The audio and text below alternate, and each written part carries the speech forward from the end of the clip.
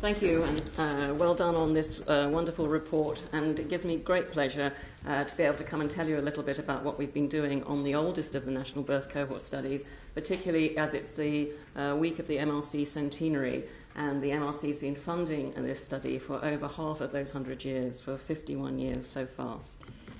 So, and just to let you know, if those of you don't, it's a nationally representative sample of 5,500 men and women, all born in a week in March 1946, and followed up since then. And the study's been really important in terms of always asking questions of relevance to science and policy, and investigating how social and biomedical factors interact to affect initially pregnancy and childbirth, then child health and development, and educational progress and life chances. But in the last years, we have been looking particularly at adult health and aging, and of course all these earlier outcomes also affect what's happening in later life. So the key message on using the data up to 53 was that childhood really matters for adult health along lots of different social and biological pathways, and that was the message on the 65th birthday you see here and in the Nature article that we stressed. Since then, we've been really getting together more sophisticated measures of aging so that we can take this on much further. And I'm going to tell you a little bit about healthy aging today, which is a growing area of research because there's great interest in both scientific and political interest in how we are going to increase the proportion of healthy people with healthy aging. But we actually there's little consensus of what it means. We don't know how much it is affected by factors across life, and we're working out how best to intervene. And many of these questions are being addressed in a book that will be coming out later this year by OUP called A Life Course Approach to Healthy Aging. So we've defined it in terms of both healthy biological aging and in terms of well-being. Well-being, of course, matters very much to the older people themselves. But I'm going to concentrate today on two aspects, the delay or onset of clinical disorders or chronic diseases and optimal functioning for the maximal period of time. But I would like to say that 15% of the cohort had already died by the time of 65, and the importance of factors right across life we know categorically affect their chances of whether they even had the chance of having healthy aging. So a paper that came out last year, we identified 15 common clinical disorders, by which we meant that a GP would be needed at least for medical supervision, if not for treatment, and there was consensus on that. And these are those, they're shown on the left-hand side here. And cardiovascular disease covers a number of things, affecting already 1 in 10 of the cohort. And on the right, we see our measures of functional aging. And what I've coloured them in different colours. So the red means there's very strong evidence that factors, social and biological factors across the life course affect these outcomes.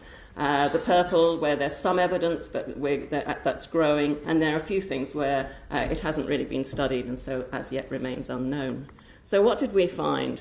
Well, first of all, as people approached retirement at 60 to 64 years, on average they had 2 of those clinical disorders.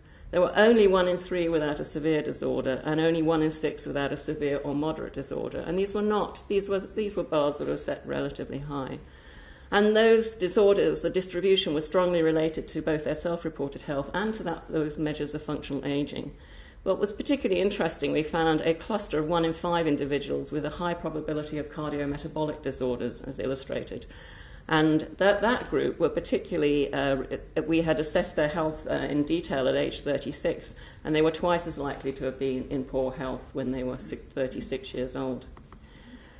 I was going to take just a couple of examples to show you how each of these conditions has a kind of life course story. Some of the new ones we've been looking at, one on chronic kidney disease, where you can see in the slide here where Richard Silverwood has created childhood overweight latent profiles. There wasn't that much overweight in this cohort. Of course, there's a lot more in later cohorts. But those relative to those who were never overweight in childhood, those who were always in the overweight class, who had a pubertal onset overweight, were associated with several of our measures of poor kidney function. And we've also been able to show that childhood weight gain was also a risk for hypothyroidism and thyroid autoimmunity in later life as well. Of course, not that we mustn't forget the adult factors and adult overweight, but particularly before 40 years, was a very strong risk factor for chronic kidney disease. And that graph shows you just how important it is to try and prevent overweight early in adult life, because once you become overweight, very few people lose it, and it predicts your trajectory right up until 60 to 64. Similarly, we have looked at clusters, profiles of blood pressure change, and the people at the top here, that group who have got accelerated increase, they not only we can relate that to their lower birth weight, their shorter height, their higher BMI in earlier adult life, and their poorer social circumstances in childhood. We are also just submitted a paper which shows how that group also have adverse cardiac function and structure at 60 to 64 when we did the imaging. Just a couple of last few slides on something else, on strength and physical performance. We do these very simple assessments like grip strength, walking speed, and chair rise time, which we've already shown in a systematic review as highly related to subsequent mortality, but also subsequent morbidity. And we'd already shown at 53 years that these, if we take strength and physical performance, that these a whole range of factors, which I'm showing you on the slide, from birth weight and infant motor development right through to adult behavioural factors, does affect these measures quite strongly.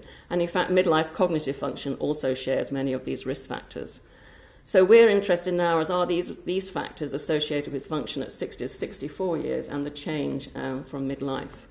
And just to show you the outcome of one paper that's in press with the American Journal of Public Health, which shows that compares the top and the bottom of the social class distribution here in childhood, but we also looked at it in adult life. And across those 9 functional measures of aging that I mentioned earlier, like chair rise time and grip strength and verbal memory, you can see that those at the bottom of the social class distribution had between a 6 and 13% difference in their function, poorer function, than those at the top. And of course, many of these cluster together, and if you actually make a summary score, the difference is more like 66%. So it's very clear that the health legacy of social inequalities in childhood persists right up to retirement, and the pathways are very complex, and we don't have time to explore. So very lastly, we're able to strengthen the evidence from the 1946 cohort by working with other cohorts to do systematic reviews and meta-analyses, and this just shows one that we did for chair rise time by socioeconomic circumstances, again showing that it's not just in our study but across the study that poor socioeconomic circumstances in childhood really matter for adult health and function. And so this cross-cohort research will really maximise the scientific value both of the 46 cohort and the other cohorts, and I just show you here a variety of consortia that we're involved in that do cross-cohort work to supplement the in-depth work on the 46 and other cohorts. And a new one on the block is, of course, CLOSER, that's been funded by the MRC and ESRC to maximise the value and impact of the longitudinal studies. So my last slide, what have we learnt so far about ageing baby boomers?